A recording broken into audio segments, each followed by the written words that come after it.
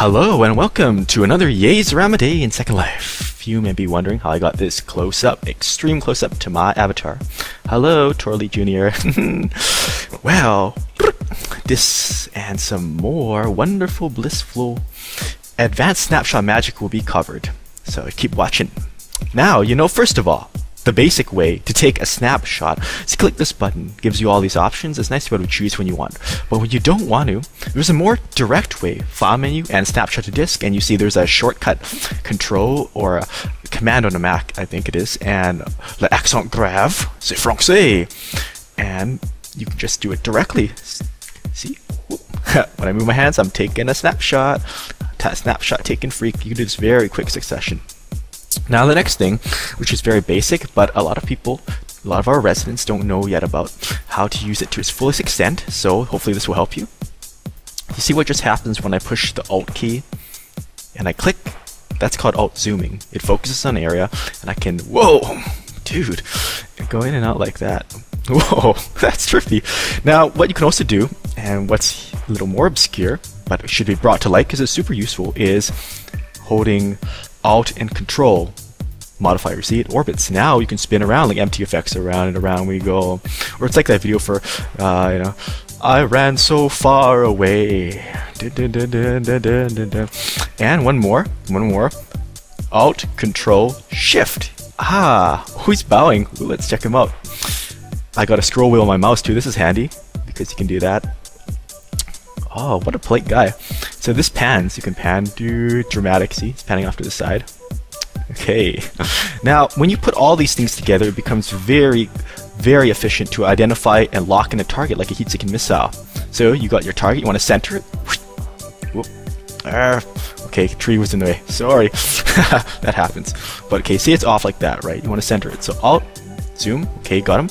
And you zoom in with your mouse wheel, or you can also hold mouse button. That works too. That's smoother. And then you pan around like that. And you want to change your angle. You can orbit. See? Change the angle. Oh, look at. And then what I mentioned also in a previous edition of the Second Opinion is when you hold Control 8 and 0. I think that's right here. Yeah. Zoom in and zoom out. You see what that does is. Okay, let's focus in on him again. See? Oh my gosh! That's freaky. That's some freaky, trippy stuff. Oh. Okay, back to normal when Control 9 were restored. So, as you see, you can really get in on your topics, your subjects, your photos. Hello there. Oh, she's sitting. And with cam scanning, you can make a world of difference and really adjust it quickly. Get her in the shot. I can take a picture. I'm not going to, though. Let's see. What sometimes done is the camera controls under view menus. Just saw. I did that pretty quick. I know. Fast like that. And you press them. And you turn around and around and around. That's also nice when you want a more refined control. But if you want something spontaneous, these are kludgy. You really want to learn cam scanning. Scanning, not scamming. Often I have my left hand is a claw on the Control, Alt, and Shift keys. So I can just jam it. So I can acquire targets very quickly. Oh, see, like that. Just zoom in some more. Like that. Got it right in the shot. And then you can take a snapshot as you desire. And when you push any key, of course, it returns to your avatar's default view. You can also go into mouse look. That reminds me of another trick. It's coming up next. The very nice thing about using Control 0 sometimes is it looks kind of like one of those sniper scopes just because of the perspective, the way it zooms things in. Yeah, you can see it looks like I'm almost behind her, but that's a perspective thing. Isn't that a cool picture? I can take one of those.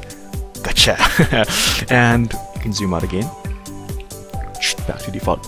What I was going to show is going and making the best use of mouse look. You notice a lot of pictures of Second Life, they have the horizon perfectly horizontal, but this is really unusual. Ooh, I think there's some lag here. Oh no. This is Overdrive Island. It's a very nice place. And sit here. Okay.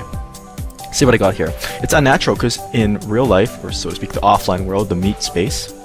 Ooh, get my tools. I can rotate. Oh. Put yourself at a little bit of an angle like that. And then go into mouse look, you can tap M. See, it's a little at an angle. Now what's cool about this, you'll see, this doesn't look that special yet. I'll show you how to set the scene up. First, you go to View. Oh, is it World? Yeah, it's World. For Sun, you can change different settings. So midnight, say you want atmosphere. Oh, you know, Cyberpunk, Akira, Blade Runner, that sort of thing. Next thing you want to do is set up a light source. This is very crude, nothing special, but features, you see light and ticky-tick. Ticky-tick. I like that for the broadest coverage, and you just maybe a color like green. I'm awfully fond of green. Yeah, you see the green or pink. Pink. You're gonna see. Watch go pink. Oh, pink. See how it changed? Just subtle lighting like that, and then you go back to the mouse look, and then you can what you can do. Control 8. Combine that. It's like an angle. It's very dramatic. You see? It's pretty cool. Oh, isn't that awesome? Yeah. So a lot of photographs are not done this way because most of the time avatars are level and not taking photographs in mouse look mode. So if you really want to get a neat perspective thing, consider sitting, right? It's pretty easy.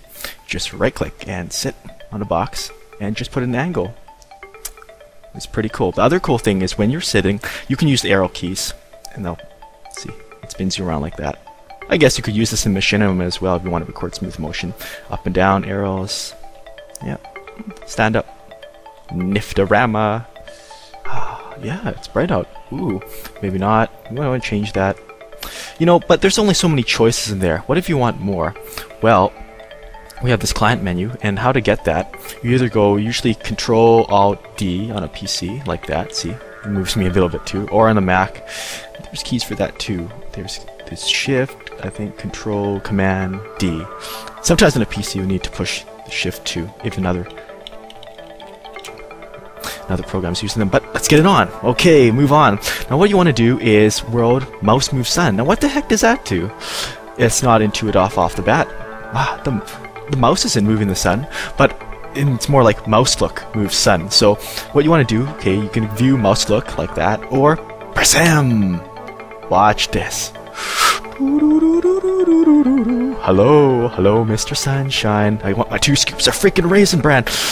See, you can bob it up and down. Now, what's really cool, if you jag it at certain angles, you just get the coolest. Oh, you can turn to black and white. If you get a rhythm sometimes, you can really... Yeah, it's a bit jerky, but... Oh, see that? Worth taking a picture for. Beautiful. Oh, isn't that awesome?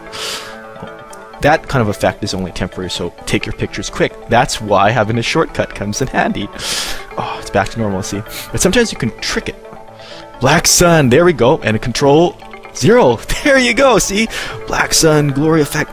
Think of Soundgarden, Seattle, circa early 90s. Where's the sun? Where's the sun? Oh, so bright! My eyes! Kind of lonely here, being alone. But I'll make my own fun with lights. Ooh, X-Wing. What's also fun is if you have an object that's moving or rotating, if you focus your camera on it, you see, your camera will follow it. Remember, Alt-click, Alt-zooming, also known as Alt-control or Alt-control-shift. Those all work fine. I'll head out to the forest. In the forest, like a horror movie. You may want to set up your own lights. Oh, let me turn off this beacon. Okay. So how I often do it, I have a pre-made object, but if you want to make one from scratch, you can easily make one with a sphere, your building, light. I set these settings, radius of 20 meters and fall off to 0 for the broadest coverage, and I like striking light colors like that. Now you're just like, well, I want an invisible light source. I want to light the scene. I don't want it to appear though. That's ugly. Well, you need a transparent texture. I should put up a kiosk where you can get one of these easily. But there, totally transparent, see? Haha. And you're like, where the heck did that go? View, highlight transparent. See, still got it. View, highlight transparent. Or Control Alt T. Shortcuts make the difference. Okay, now that you know where that is. See, you can light it like that. Clone it, make another one. I did that with holding shift and dragging on the arrows. There. Let's get colors. Move it down. Oh, see. Control these elements for your environment. I'll do it again. I hold shift and I click on the arrowhead and I drag it. that's beyond the scope of this. But all of these good techniques, you put them all together and you become wonderful at taking snapshots. So you just want to capture something out here, right? Put all the techniques we learned. Just zoom in on yourself. Just get the angle. Even pan around a little bit. Get the framing right. And remember, control grab accent. Remember, lighting makes a lot of difference in the dark. And you can increase the effects of lighting. Go to preferences, and it would be your nighttime brightness, which would be in here. Is it? Where is it? Ah, there it is. Yeah. You set that down. You see, there's a greater contrast. Well, I can minimize too. Control P, shortcuts. Just very dramatic. There is one more trick I do want to tell you about. You may be wondering how I got my fog distance ratio to 10, because normally it only goes up to 4. Why does this make a difference? Because when you set it down, see how blurry it gets? It's just obscured. When you want a clear line of sight, you move it up, and 4 is good. But 10 is better. I'll be explaining that in the accompanying article, so I think you'll be reading down. I gotta type that out now. Alright, thanks for watching. Bye-bye.